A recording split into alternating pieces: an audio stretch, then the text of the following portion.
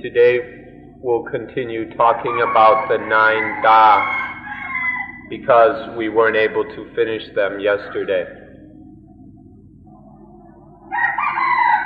Yesterday we were able to speak about the first 3 Tā. Together these 3 make up a group which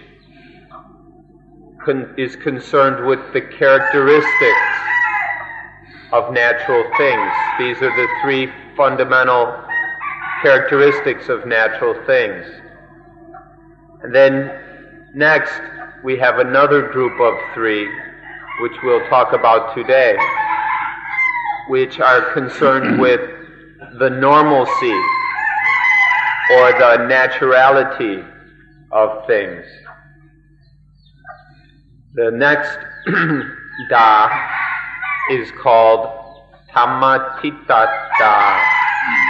Dhammatitatā, which means basically to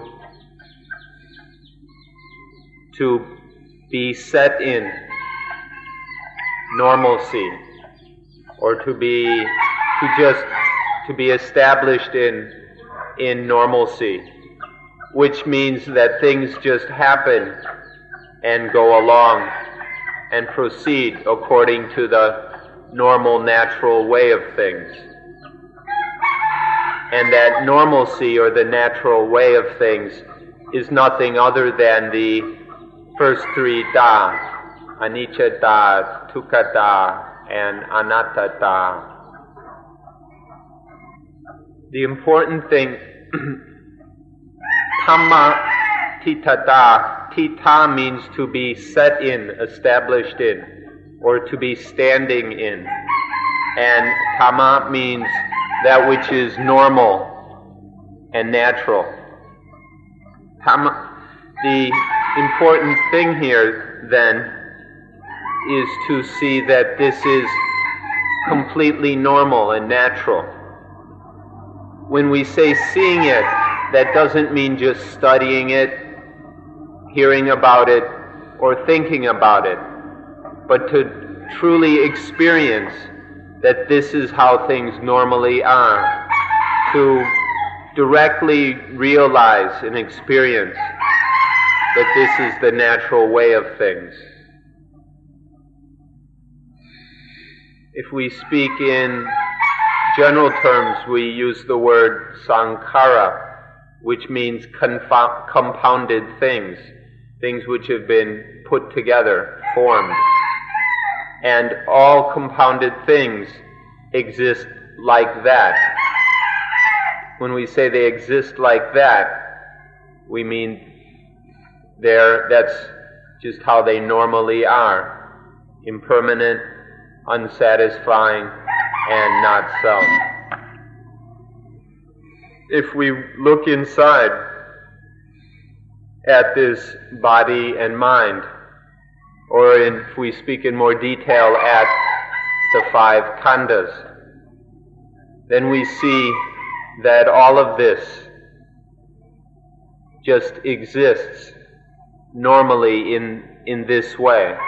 This is how things normally are, namely the 3 characteristics which we mentioned yesterday.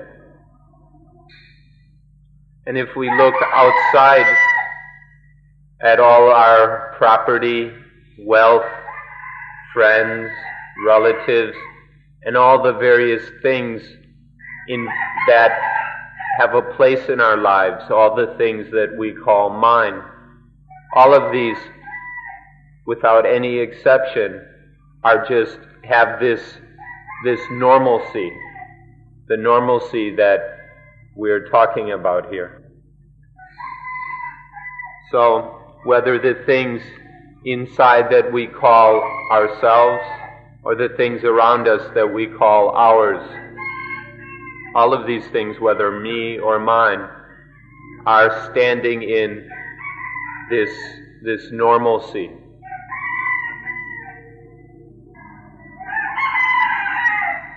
Previously, we never saw things in this way. We saw things as being strange or special. And we always wanted them to be better, higher, more beautiful, more wonderful, more delicious, more satisfying. And so we had all kinds of desires and cravings towards things. All of this is the product of ignorance, not understanding that things are just, not understanding the normal way of things, the naturalness of things. So that's the fourth Tā, or we prefer actually to call them the vipassana, the vipassana. Vipassana means to see clearly, or means insight into the true nature of things. And so this insight of normalcy, into the normalcy of things, is the fourth one. We call them, but for short, we call them Tā. Tā in Pali means state of being, as we described yesterday, but in Thai it means eye, the eye that sees.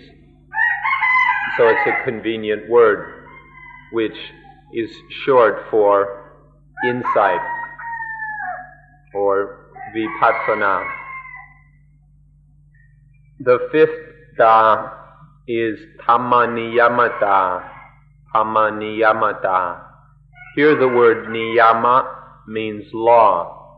And so Dhammaniyāmatā is the law of nature, or the law of normalcy, that all things are existing or within, under the power of the law of nature. No matter how much detail we look into things, breaking them, analyzing them into tens or hundreds or thousands or millions, we'll see that everything, without any exception, exists under the law of nature. This means that we see that there is a law of nature which controls every aspect of our lives, which thoroughly permeates and dominates our life. And we see this domination of the law of nature to the degree that we realize there's no way that we can go against this law, that it's impossible to disobey this law. And so one sees this law clearly and is thoroughly ready to live in line with the law of nature. If in Buddhism we would like to have a God or something that we call God, then we can take this fifth Tā, the law of nature, as being the Buddhist God. Most Buddhists, however, say that Buddhism has no God, that Buddhism is an atheistic religion. But still, Buddhism has this highest thing, which is controlling and running our lives completely, this thing we call the law of nature. Now we come to the sixth Tā, which is this very law itself, which has the specific name Idappaccayatā. Idappaccayatā. If we look at it carefully, we'll see that Idappaccayatā is the body of the law, or the essence of the law of nature. Its meaning is that because this is the condition, this exists. Or because there isn't this condition, this doesn't exist. And it means that all things are the conditions for other things. There's this interconditioning between all things. This is essentially what is meant by Idappaccayatā. The birth of things, the arising of things, happens according to the law of Idappaccayatā. And then the ending, the cessation of things, also proceeds according to the law of Idappaccayatā. And then between the arising and the ceasing of things, there's constant change and transformation, which also happens according to the law of Idappaccayatā. For example, what's going on in ourselves, in our own bodies? There are all these various atoms, and each atom exists according to the law of Idappaccayatā. And then the atoms that gather together in various molecules which form cells. And each cell exists and carries on according to the law of Idappaccayatā. And the various cells form groups, and the groups come together and form organs. And every organ also exists under the power of the law of Idappaccayatā. And then the whole mess together, all these organs and everything else together that we call the body, is completely existing according to the law of Idappaccayatā. All the living things in this universe, all the living things that have a place in our lives, our friends, our relatives, all the people and animals we know about and care about, all of them proceed according to the law of Idappaccayatā. Without any exception, they all exist under the law of Idappaccayatā. And then all the inanimate things in this universe, the rocks, the benches, the sun, the moon, the stars, all of them exist under the law of Idappaccayatā. Whatever happens to them happens through the law of Idappaccayatā. All things that have a place in our lives, all the things in this universe, whether living or non-living, all of them are under the power of the law of Idappaccayatā. Or to make it most short, we just say every atom exists and happens under the law of Idappaccayatā. When we say that, we don't have to talk about any of the other things. However, when this law is applied in the life of living things, when we talk about this law in terms of sentient beings that are sensitive, have feelings, then we give it a different name. We call it Paticcasamuppāda. Paticcasamuppāda. Pada.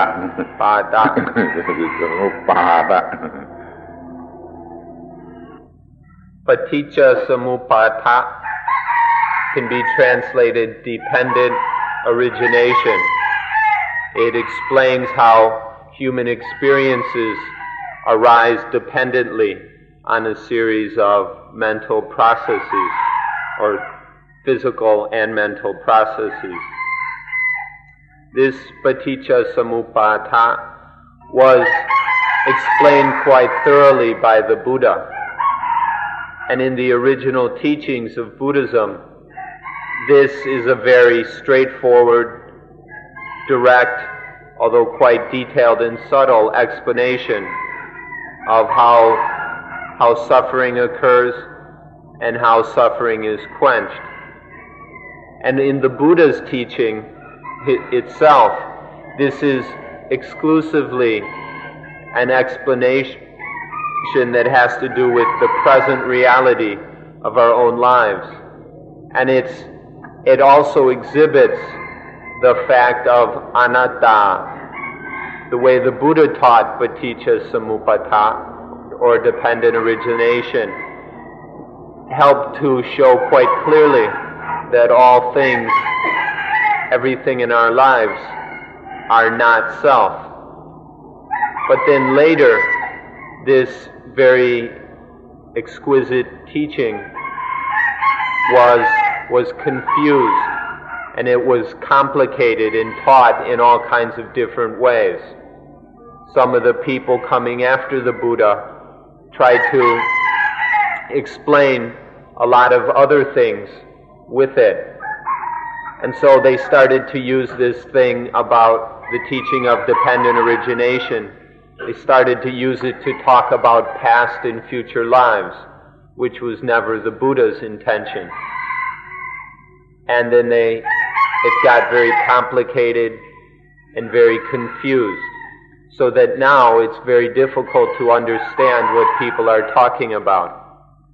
We often hear about dependent origination, but the explanation doesn't seem to make a lot of sense.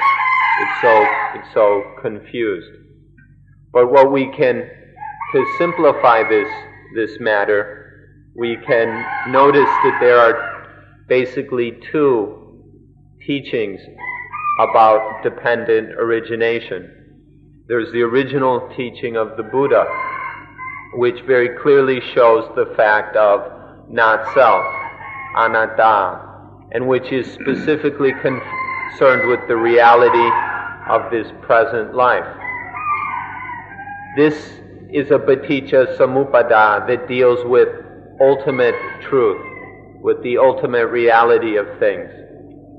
Then there's the other version, the later version, which deals with selves, with egos, and is basically a teaching of morality. And so it teaches about selves and egos that are born and reborn and so on. And this is to teach morality to people. This second version is the Paticcasamuppāda that deals with relative truth. So to simplify the matter and to get the most benefit from Paticcasamuppāda, we should see that there are two versions of it. The Buddha's version that deals with ultimate truth, and the morality version that deals with relative or conventional truth. Details on this subject we've talked about in other places. For example, in December we gave a series of talks on this subject, and you could get those tapes and listen to them.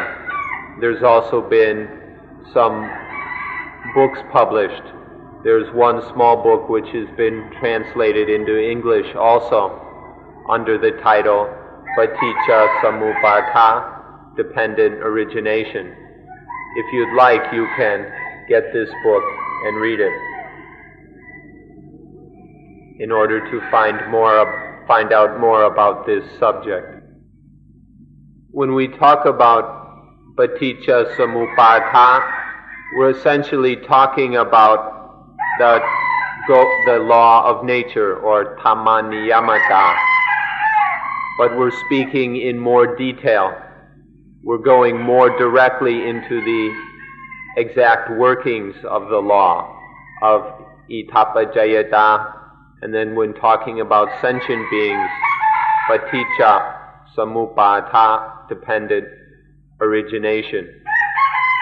When we examine dependent origination, we can approach it in various ways.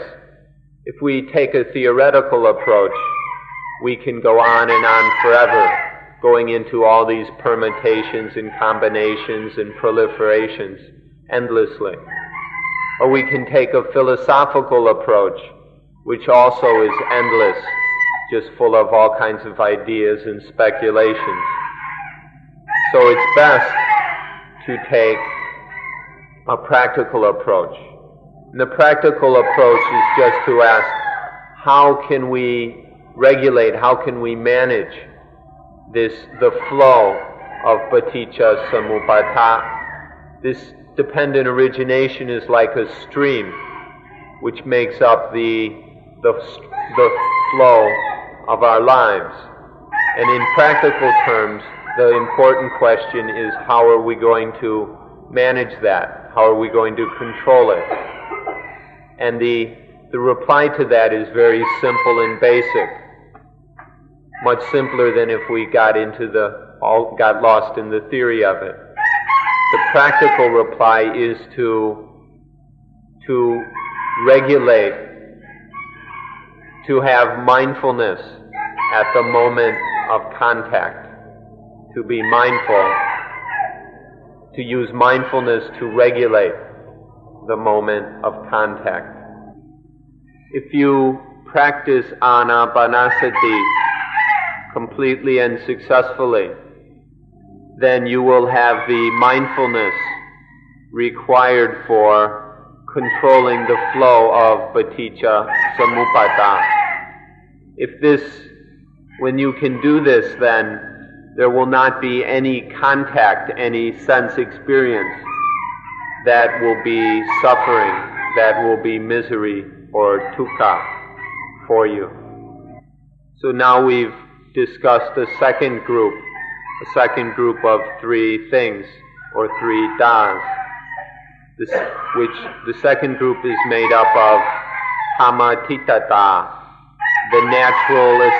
the normal natural way of things, and then Dhammaniyāmatā, the natural and normal law of everything, and then Idappaccayatā, that law itself. So this completes the second group. The first group was about the characteristics of things. And then the second group is it's the group of characteristics. And this second group is the group of normalcy, of naturalness. So that completes our second group. The seventh Da, the first of the third group, is the fact of Suññatā. The seventh Da is called Suññatā, voidness. This is something that must be seen regarding everything. This is very important to see that everything is void. All things, both phenomena and the noumenon, all things, whether conditioned or the unconditioned, are void, are in the state of voidness.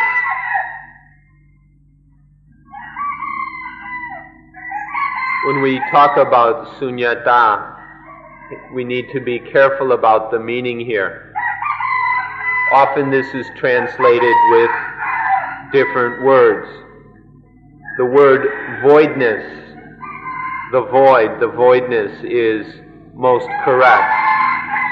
Often if we use the word emptiness, this can be misunderstood. We use emptiness or other translations. When we say voidness, we don't mean nothingness or vacancy or emptiness. Things are, but they are void of self. Suññatā means merely or simply voidness, being void of I and mine, of self, of soul, of ego.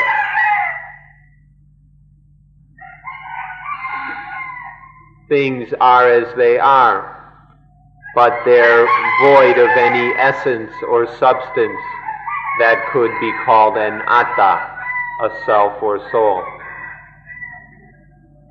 An important phrase of the Buddha's which explains what is meant by voidness is void of I or anything associated with I. void of self or anything associated with self. Suññatā atenawa attaniyenawa means that in whatever it is, there's nothing in there that can be taken as I or as mine. There's nothing related that is a self or anything that has anything to do with self. We've mentioned many times that the atta, the self, the I, is just a concept arising from ignorance, from misunderstanding. When one sees this fact clearly, then one sees Suññatā, the reality of voidness. When we see that the concept of I, of ego, of self, is just an illusion concocted by the ignorant mind, then one understands Suññatā. For example, when we mentioned yesterday that when you kick your car, then you have realized the highest the greatest stupidity about the self that you could ever achieve in your life. And once we have this feeling that there is a self, an atta, then there has to be things associated with the atta or ataniya. So once we conjure up the I, then we also get all kinds of mind. For example, once we think that we exist, then there must be our life, or my body, and so on. So because of the illusion of atta, we also create the illusion of ataniya, of mine, of things related to and belonging to the self. This body and this nervous system and the mind based on that body and nervous system, all the natural processes of life can happen without any need for a self, a soul, an I, an ego. Everything in life happens through natural mechanisms.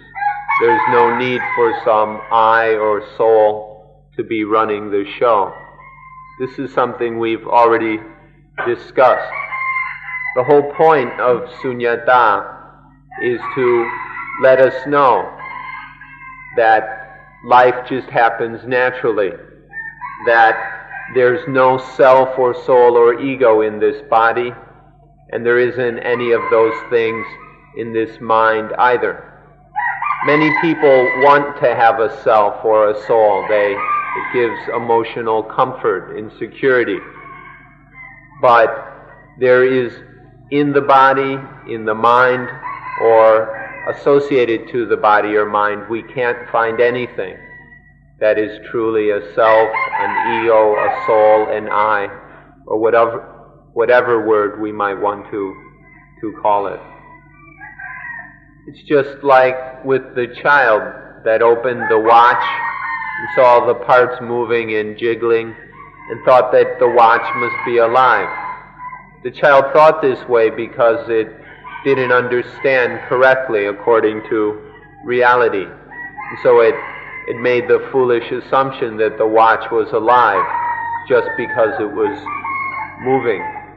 It made the assumption that the watch has a self because it was moving. And so in the same way, because of our lack of understanding, we look at our lives and see the movement of body and mind and take that to be a self, that there must be a self that's behind all that movement.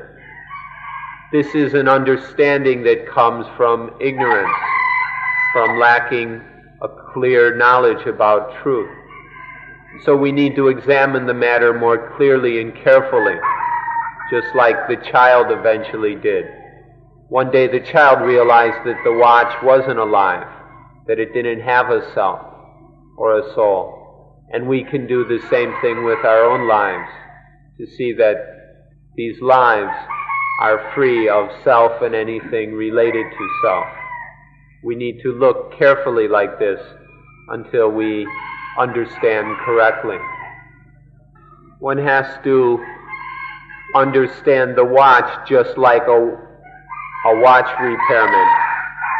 Don't understand the watch like the young child. Otherwise, you'll basically be an animist that sees spirits and powers and ghosts in everything. And that kind of understanding leads to superstition. And people in the past, or our more primitive ancestors and relatives, have seen things in that way. People living in the forests saw spirits and souls in everything, in the rocks, in the trees, in the rivers. And so they had many superstitious practices and beliefs because of this belief that there was atta, self, in everything. This is an understanding that we no longer need. It's one that we can let go of. We're quite saddened by the fact that many of our Buddhists believe that there are these powers and spirits and selves all over the place. Many of these Buddhists have failed to examine the Buddha's teachings and end up believing in selves and souls and spirits. This is quite unfortunate, because the Buddha's teaching was a higher development upon the previous understanding of humanity. Before the Buddha, everything was, selves were seen all over the place. But then the Buddha saw more deeply and gave a higher teaching,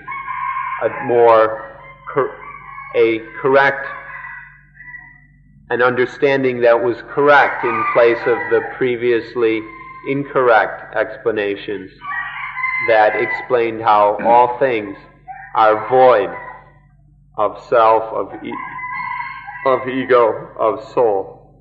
It's a shame that many Buddhists haven't realized this and cling to their superstitious practices. Don't forget the sentence which we've mentioned many times, the sentence that we have a self which is not self. We have a self that is not self. We have a self that is not a real self. What this sentence means is that we have this ignorant concept of a self. But that concept, that illusion, isn't really a self. We've created this idea that there is a self, but you can't find any real self in that idea or anywhere connected to that idea. We should know three words. There's the word atta, self, and the word nirata, which is basically nothing, and then anatta in the middle. There's atta, nirata, and anatta. Atta is the understanding or belief or whatever that there are selves all over, that there are real, existing, solid selves, and that these are often seen all over. Nirata is the belief or understanding that nothing exists. It's basically nihilism. Anatta is neither of these misunderstandings. Anatta is that there is a self. There are things, these things that we take to be selves, but in fact they're not real selves. Things exist, but these things are not selves. So this is neither the one foolishness that things are selves, selves really existing permanent, lasting substances, or the other misunderstanding that there's nothing, that nothing exists. So Suññatā is to help us see this fact. If we understand Suññatā, we won't have the misunderstanding of Atta, nor will we go to the other extreme of Nirata or nihilism. So don't translate the word Suññatā as nothingness or emptiness. That will end up being Nirata. But Suññatā is voidness, void of that self, or I or mine. That is meant by anatta. There are things, these things that we take to be selves, but they're not real selves. We can tell children that you are the you that isn't really you. I am an I that isn't really I. We may say this, but sometimes the children may not understand. They may think we're trying to trick them or lie to them. But still we have to keep trying to explain this to even the children. You are a you that isn't really you. I am an I that isn't really I. While still in the womb or immediately after birth, the child lives without any concept or illusion of I, of atta, of self.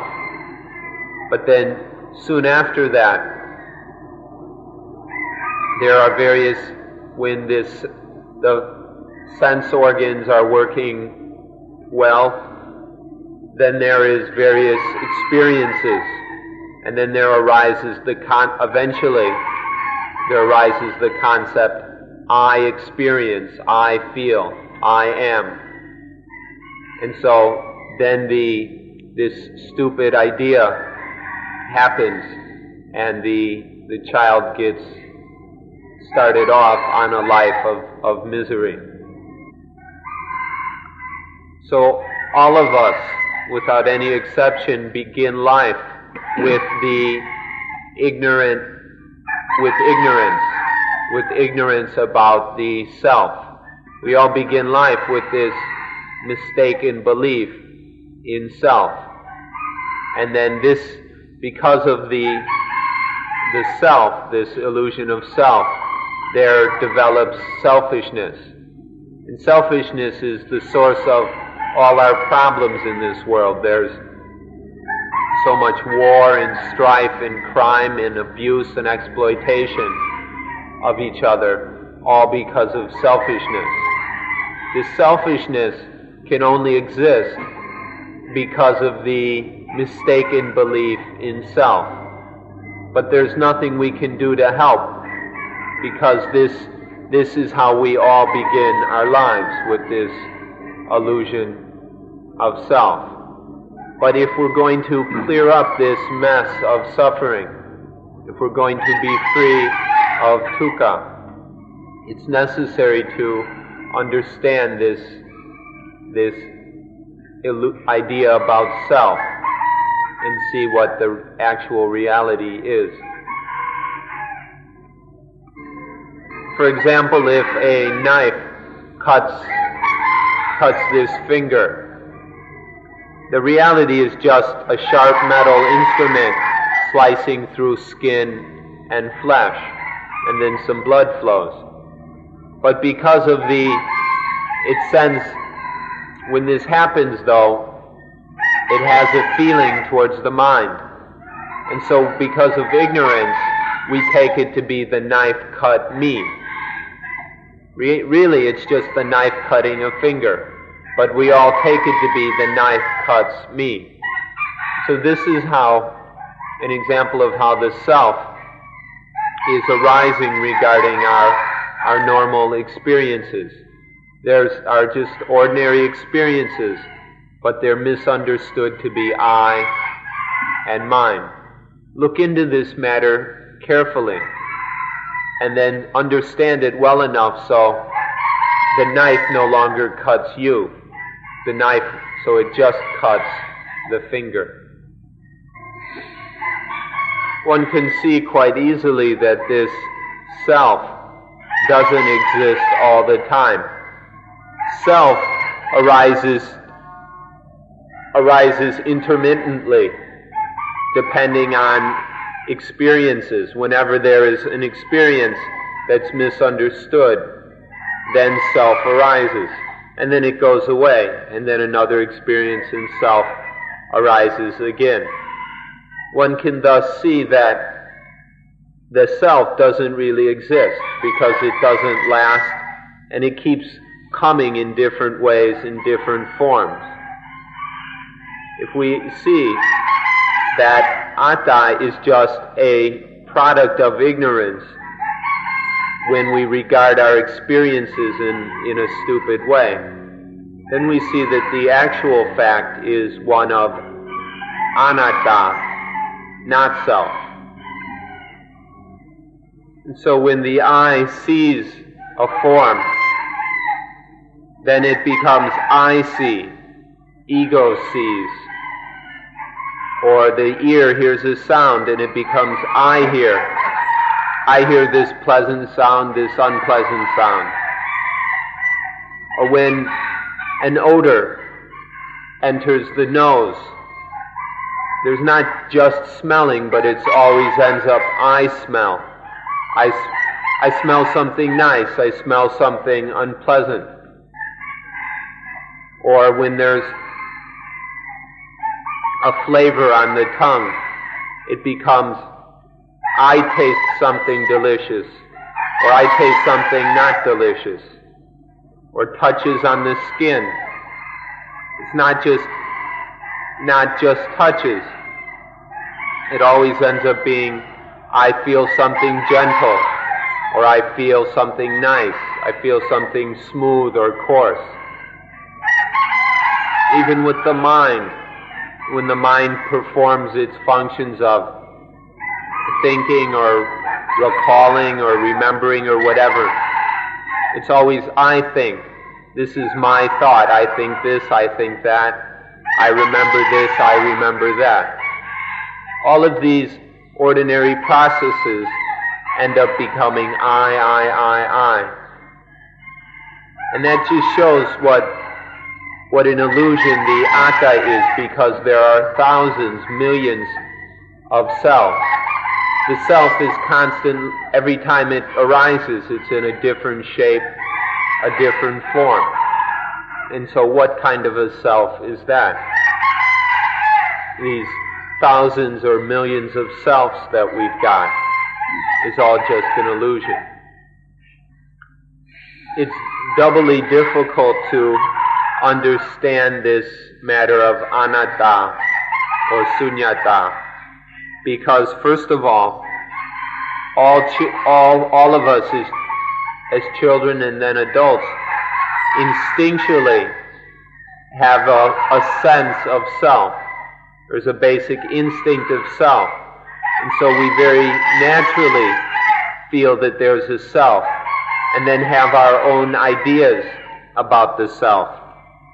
But then on top of that, there are all the various religions and psychologies and philosophies that teach there is a self. So on top of this basic instinctual feeling of a self, we add all these ideas and all the teachings of all these religions that there is a self, that there is a soul, an Atman or something. And so it's doubly difficult to understand the truth of anatta. Before the Buddha's time, they were teaching all about the atta or Atman in India. And so it's what everybody believed. And of course we find the same thing happening today.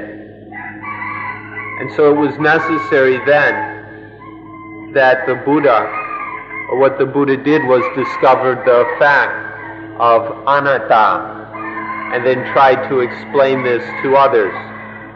For many people it was very difficult to understand, especially because they had been taught so much that there is a self, there is a soul, and so on. So it's very difficult for people to understand anatta. And this is still the case for many of us. And it's very difficult to explain, to express, and help people to understand the facts of anatta and suññatā. But there's nothing else to do, because if this isn't understood, there's no way that dukkha will be quenched. If anatta is not understood, then there's no way that suffering can be ended.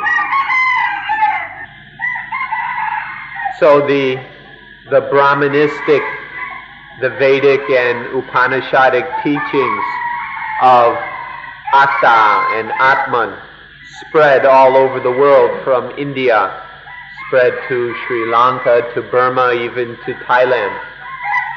And so people in all these places had this belief in Atta, in self or soul, for even before Buddhism appeared. And then after the Buddha appeared and taught anatta, it was always a uphill battle, always a struggle to help people let go of the false belief in atta.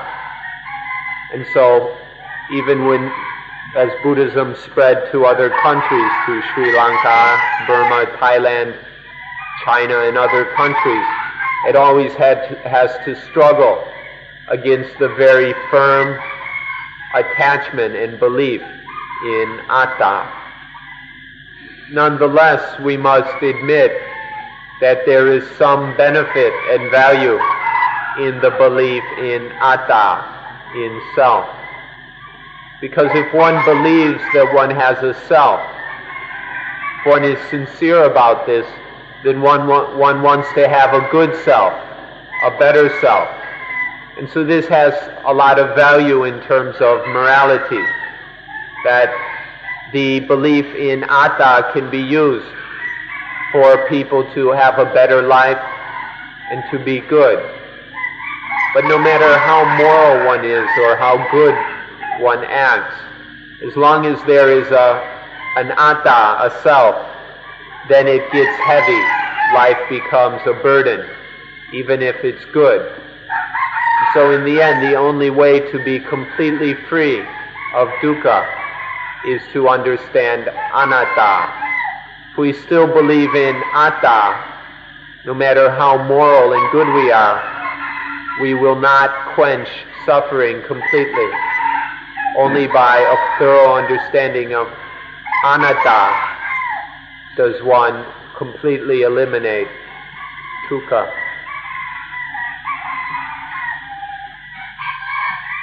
However, we can fit these two viewpoints together. They're not really at odds. The moralistic understanding of atta and the ultimate understanding of anatta and suññatā can complement each other. So if we want to understand the whole story of human life and human development, we can start with one abandons evil. One abandons evil and does good. This is still the moral level, stopping everything that is bad and sinful and becoming good, being good. But there's still atta in that being good. And so then one must abandon the atta and enter voidness. So from bad to good. But in being good, there's still suffering, there's still dukkha. And so to let go of the good in order to go beyond all bad and good. And then there is voidness. voidness which is completely free of I and mine. So the whole picture of human progress can start with the conventional, moralistic level, which is all caught up with ideas about self, about I, what's good for me. But then in the end, that must be let go of through an understanding, a realization of Suññatā, voidness. So from bad to good, and then from good to voidness. And then after this seventh Tā, we come to the eighth Tā, which is called Tathatā, thusness, or suchness. This eighth Tā is following from all the others, and the realization that this anatta, the fact of not self, the fact of voidness, it's just the way things are. Things are just like that. This is the suchness or the thusness of things, Tathatā, which in short, the thusness or the way things, just the simple way things are, their thusness or suchness, is that there is this atta which is not a real atta. There's the appearance of atta which is not really atta. This is what we mean by tathatā, the thusness of things. For the most complete and thorough understanding, we have to have seen all of these from the start to thoroughly penetrate aniccattā and dukkattā, anattā, Dhammatitatā, Dhammaniyāmatā, Idappaccayatā, up through Suññatā. When all seven of these have been thoroughly explored and penetrated, then one can see that's just how it is. That's the thusness, suchness of everything. And then one thoroughly understands Tathatā. So seeing that things are just like that this is how things, this is just the way things are. Things can't be otherwise, they're just like this. Which includes all the other Das from aniccattā to Suññatā. Seeing all of that is just being thus, that's just how things are. We thoroughly understand Tathatā. When Tathatā, thusness, is thoroughly penetrated and realized, then there's no way that any feelings of positive or negative can arise. Before seeing Tathatā, we have ideas of this is good, this is bad, this is satisfying, this is dissatisfying, this is exciting, this is boring. But when Tathatā is penetrated and realized, then none of those kinds of feelings arise again. Things are just thus. There's this thusness, and there's none of the confusion and delusion of excitement and boredom, positive and negative. In seeing Tathatā,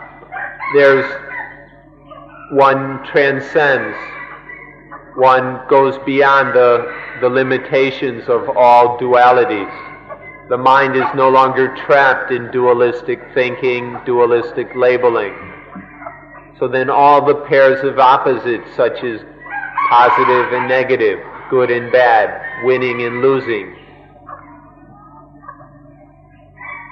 hot and cold, male and female, all of these dualities are let go of, and the mind is above all these pairs of opposites. Winning and losing, excitement and boredom, laughing and crying, sadness and gladness are all transcended.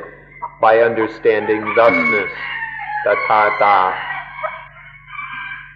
Seeing Tathatā, thusness, none of these things have any meaning and power over the mind. All this positive and negative, good and bad, happy and sad, don't have any power over the mind.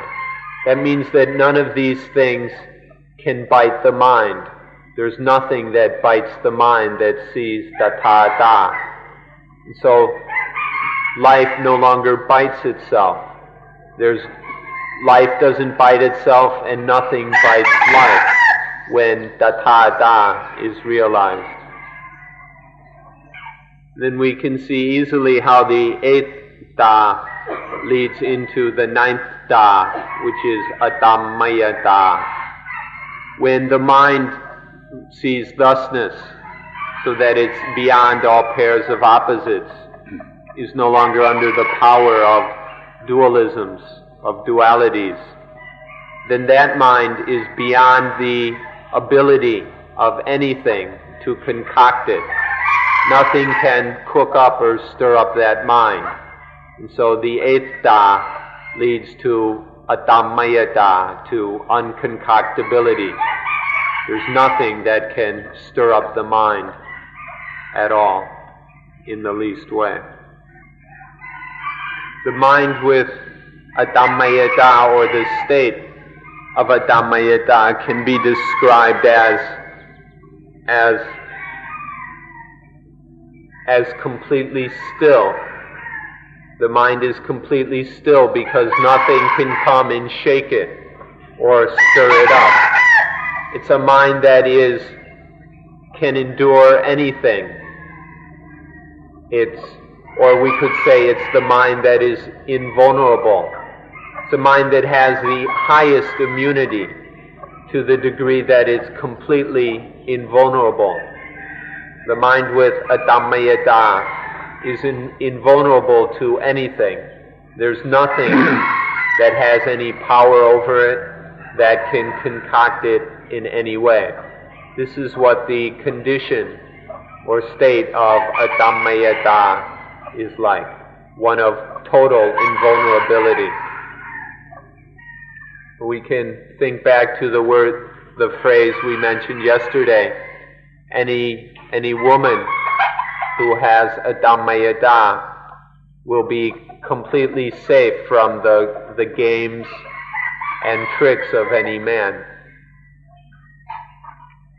So one won't be able to laugh, won't be able to cry, there won't be any sadness or any gladness, because the mind is completely stable and still.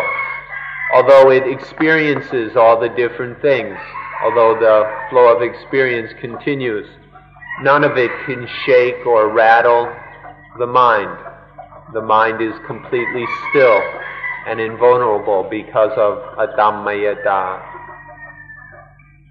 And the most important meaning of Atammayatā is that the mind is above the meanings, above all meanings of positive and negative within this universe. It's a mind which has been saved, a mind that is liberated from the power of things to concoct it. It's a mind that's been totally liberated from everything. So this is why we say that the mind that has a Atammayatā is as hard and strong as a diamond. And if one has a mind like a diamond, then one's life is like a diamond also. This means that it's a life that's so strong that nothing can cut it. A life like a diamond can't be cut by anything, but it can do all kinds of things.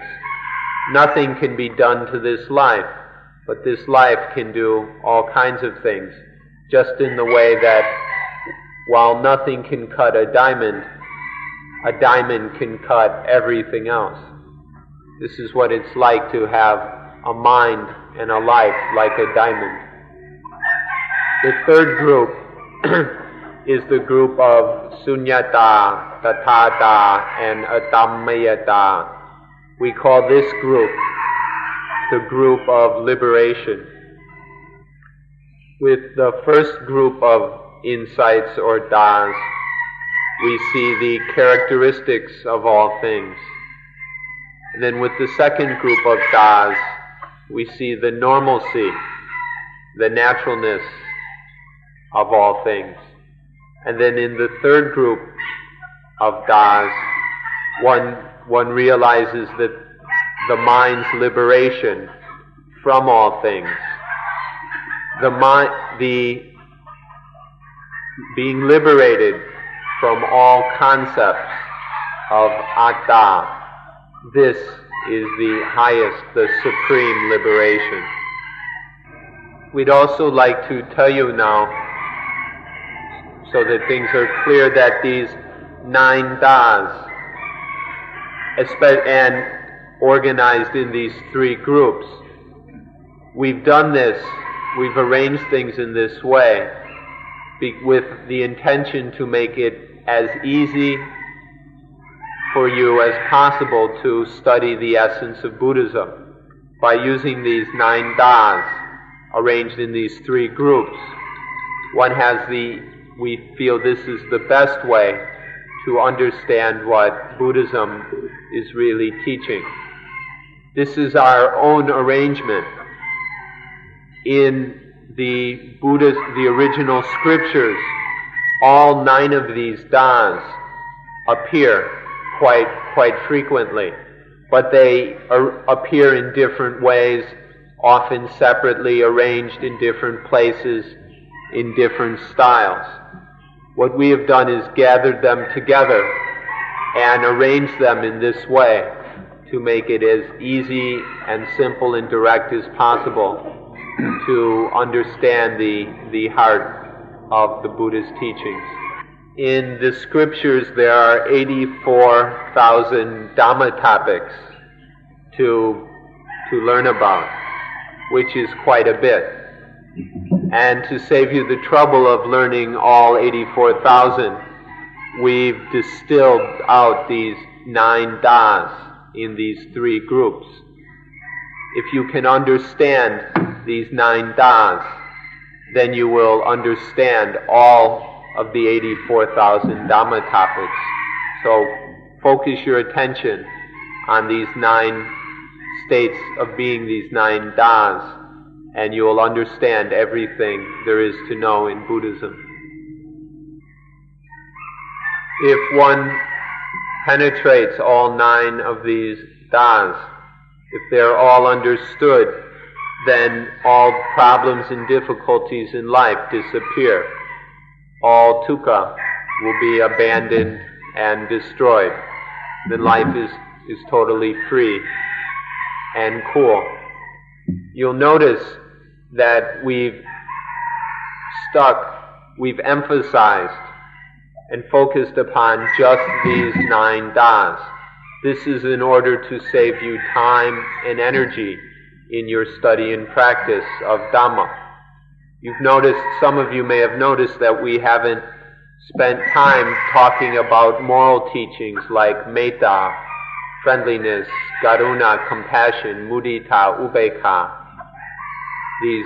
We haven't talked about these moral teachings, because if one has these 9 Das, if one realizes Suññatā, Tathatā, and Atammayatā, then one doesn't just have a moralistic level of love and friendliness and compassion, metta, karuna, mudita, upekkha, but there is the highest, the most perfect metta, karuna, mudita, and upekkha, these qualities of, there is perfect friendliness, perfect compassion, perfect sympathetic joy, and perfect equanimity, because there's no self.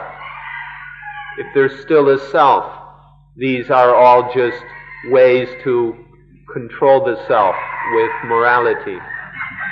But if there's no self,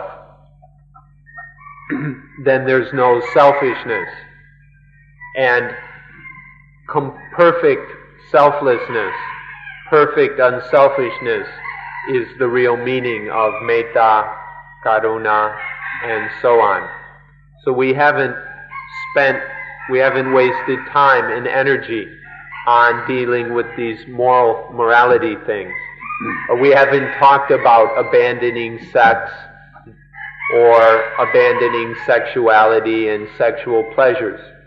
We've just focused on these 9 das, because if one thoroughly penetrates Suññatā, if we realize Atammayatā, then sexual feelings, indulgence in sexual pleasures can't happen in the least.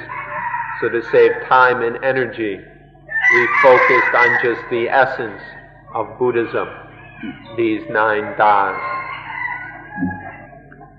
For example, if you have any problems with one defilement or another, for example, raga, sexual lust, the best way to deal with this problem is with the understanding of Suññatā, Atammayatā. If one doesn't use these methods and uses some of the things like contemplating corpses or contemplating the foulness of the body, these may not work so well. Because if one still has some feelings of self, if one is still clinging to self, then this lust may take another form and one may do some perverted sexual things with the corpse. So it's the best way, the most efficient, the quickest way to deal with these things is directly with Suññatā, Tathatā, Atammayatā. And so now with this understanding of Atammayatā, the mind is able to withstand, has immunity against all problems. The mind can solve all problems, and the mind can prevent all problems. This means the mind is like a diamond. There's no problem, there's no difficulty anywhere that can happen to the mind that understands Atammayatā. Let us stress once again the value and benefits of Atammayatā. With Atammayatā, the mind that realizes Atammayatā becomes liberated from everything. It becomes the mind that we say is the noble one, the Ariya mind that has raised itself above the world, above all worldly conditions, all the positives and negatives of this chaos and turmoil. The mind raises itself above that and is the Lokuttara mind.